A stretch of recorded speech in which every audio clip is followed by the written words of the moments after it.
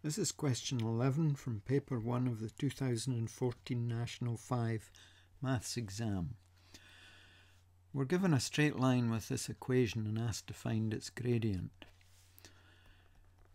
There are lots of different ways you can rearrange equations of straight lines. One of the most useful is to write it as y equals a number times x plus another number, and this number will tell you the gradient, and this number here will tell you the y-axis intercept.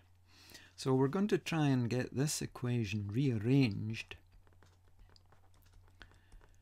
into this form. So we're trying to isolate y on its own.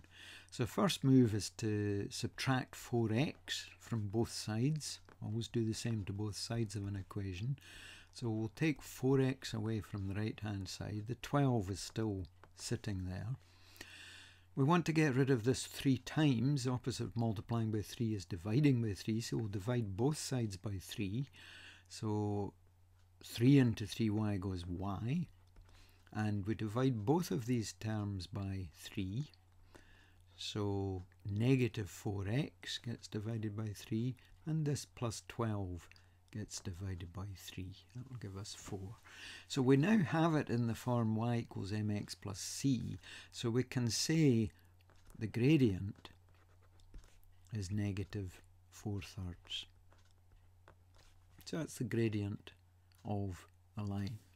Now let's look at the second part of the question, and this says find the coordinates of the point where this line crosses the x-axis.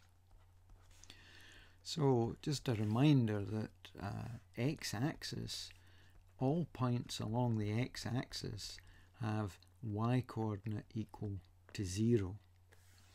So if we look at the equation of the line, 4x plus 3y equals 12, and we're looking for the x-axis intercept, as it's called,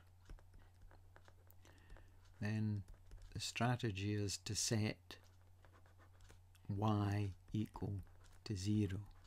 So we'll have 4 lots of x plus 3 times 0 equals 12. Well, 3 zeros are just 0.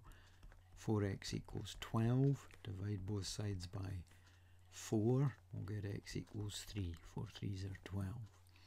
So it says find the coordinates of the point where this line crosses the x-axis.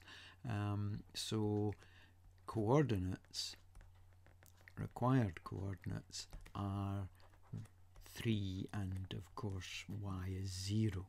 3, 0.